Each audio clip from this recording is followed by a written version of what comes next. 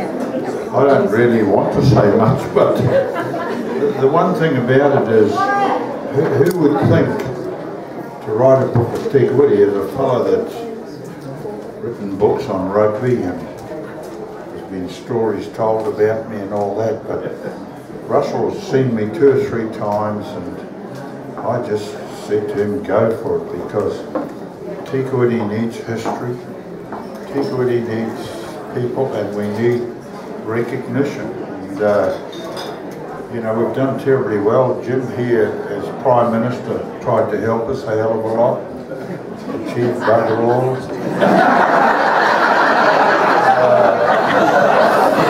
Now we've probably got to look to more politicians and all those sort of things, but no, it's been great to be here, and to you, Russell, I just say congratulations on the idea, on the thought, and the inspiration of the years that you've put into this. And it's not just about rugby, it's not just about Te Kuiti, it's not just about politicians, it's about the whole community. And I just think it's marvellous, because Te Kuiti is a great place.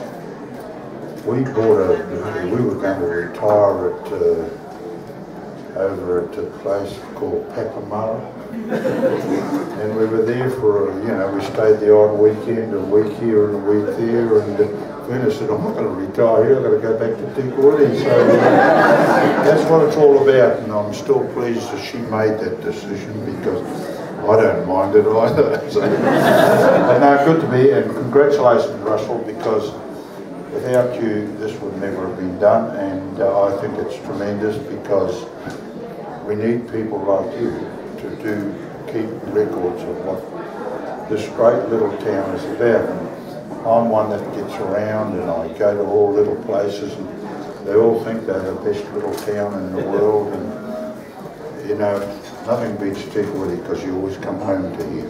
Thank you.